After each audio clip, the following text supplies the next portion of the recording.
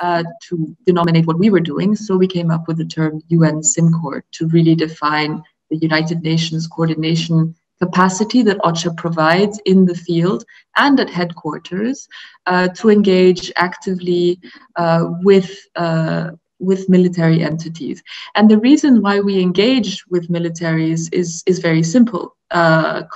Conflicts are becoming increasingly complex, they are of long duration, and we obviously often occupy the same space as military actors, be they national armed forces, international armed forces, non-state armed groups. And in this category, we also include peacekeepers, UN peacekeepers, or peacekeepers from other entities.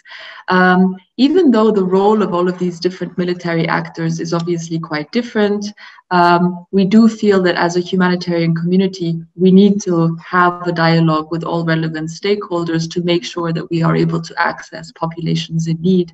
And having that dialogue with military actors is key in accessing these populations.